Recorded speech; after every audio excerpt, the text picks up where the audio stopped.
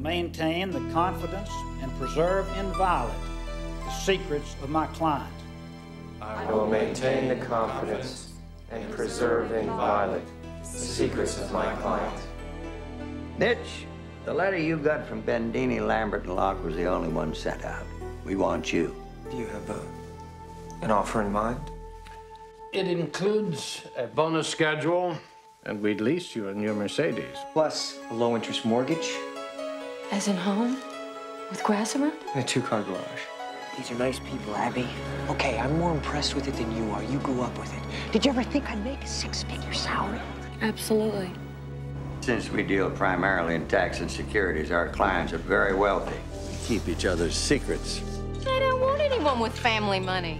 I'm not sure I follow. They want you lean and hungry. If all your money comes from one source, then you tend to be very loyal to that source.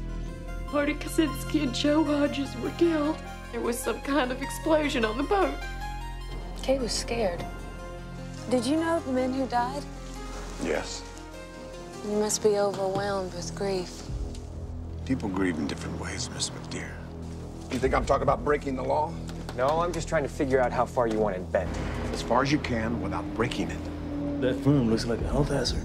That's 4 dead lawyers. None of them over the age of 45. Where are you guys?